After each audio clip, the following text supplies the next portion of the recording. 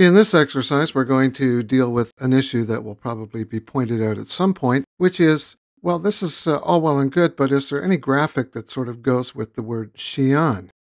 And it's been decided that, yeah, there is a graphic that goes with it. It should be the Chinese characters for the word.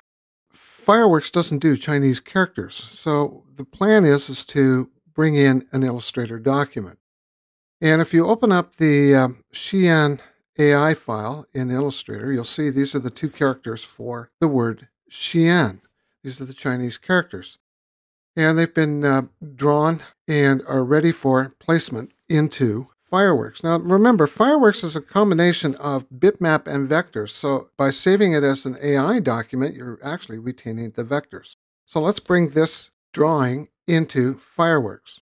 So we'll pop back to Fireworks, and we're going to put it on the master page. So we'll just go to the master page right here, Pages, Master Page, and we File, Import. And inside your exercise folder is the Xi'an AI file. There are the characters. And you just click Open, and Fireworks opens up the Illustrator Import dialog box. And it's asking you a few questions. Do you want to bring it in the same size? What width, what height do you want? This is the width and height of the AI document. This is the resolution of it. How do you want to handle the text and the paths with anti-aliasing? What artboards do you want to bring in? Yes, you can bring in individual artboards if you wish from Illustrator. It also brings in the layers as well. So we're not going to really change much here. We're just going to click OK. And you'll see there's the angle bracket that indicates an import. And if you click it, you look at it and you go, hold on, that's black. Well, yeah, but it's vectors, remember? So there's the item right there. And if we come to the fill and just change it to white, our vectors are now filled with white. So you can actually bail out of little problems that may occur when you are designing these things in Illustrator and you realize, oh my God, I got the wrong color. And if you choose the sub-select tool, you'll notice that you can actually work with the individual vectors as well. Okay, so what we're going to do now is we're going to take this graphic and we're going to move it up to the top of the page, kind of where it belongs, and get the scale tool and let's bring it down to size.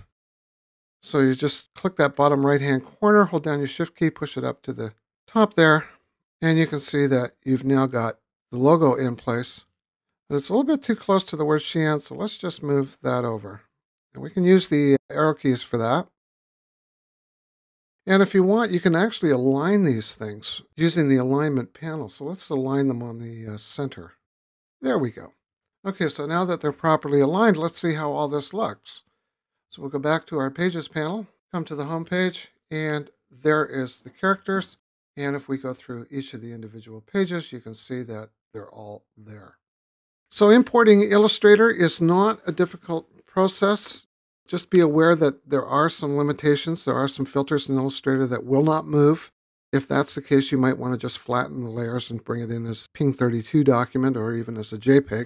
It's a fairly straightforward process. You'll notice that it comes in as vectors, which means that you can use the various tools in the vectors area of the toolbox to edit the vectors if you make a mistake or if something needs to be tweaked. And you can also change the color of the objects within Fireworks.